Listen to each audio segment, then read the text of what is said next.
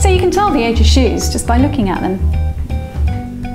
Here's a new pair, and they've got nice laces with little plastic caps on the end that stop them from fraying.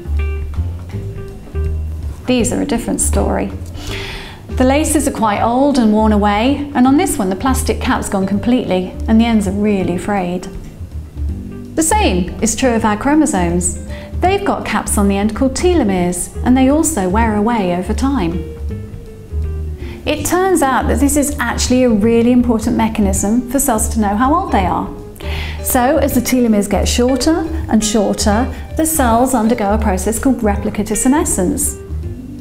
Essentially, it's sitting there not dividing, but also damaging the tissue around it, and that's thought to contribute to many of the diseases of older age. But there's an issue. All our cells have telomeres that get shorter as the cells divide, but we pass our chromosomes onto our children. So why don't they start off life with really short telomeres? It turns out this is all down to an enzyme called telomerase that's encoded on chromosome 5. And telomerase essentially resets the biological clock. Well, this is telomerase. I know it looks ridiculous, but it is actually a very good representation of the enzyme. We know it has a mitten shape, and inside is a template which allows it to make repeats of DNA. So we take DNA precursors, add them into the telomerase enzyme, and it simply adds them on to the end of the chromosome. And we have multiple repeats on the end of the chromosome, protecting the rest of the DNA. So this is a fundamental mechanism in germ cells and stem cells. But what happens when it goes wrong?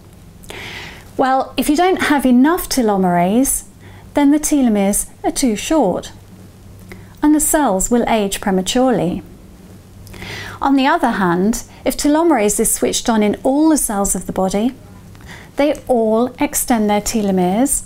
The cells don't know how old they are. They will grow and divide all the time, and that can give rise to cancer. So telomerase is an incredibly important enzyme. Apart from a few unusual exceptions like onions and fruit flies, it's really well conserved all the way across nature, from yeast to humans.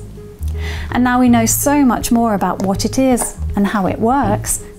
There's the possibility of being able to design new drugs that can target telomerase and allow people to live healthier lives.